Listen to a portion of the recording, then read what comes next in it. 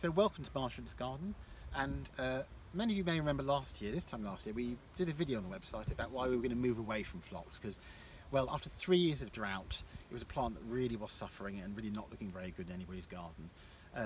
And for those gardeners among you, I think you'll know that this year has been one of the wettest, or certainly feels one of the wettest on record, and one plant that has excelled brilliantly because of that, of course, is phlox.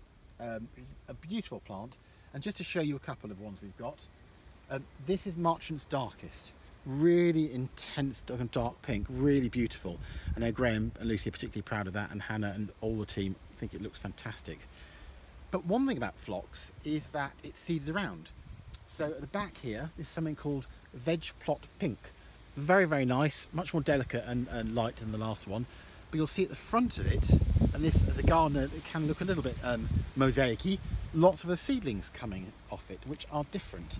And this is where you get those little new colours. So here's one with dark pink eyes particularly. This one really has got quite an intense pink to it.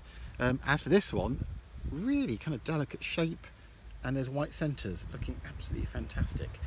And those are the plants that, while you as a gardener want to maybe clean them up, take them out from your borders so there's less of a mess look, actually that's where you get new varieties and you get new plants that you can select and then get some really new interesting developments.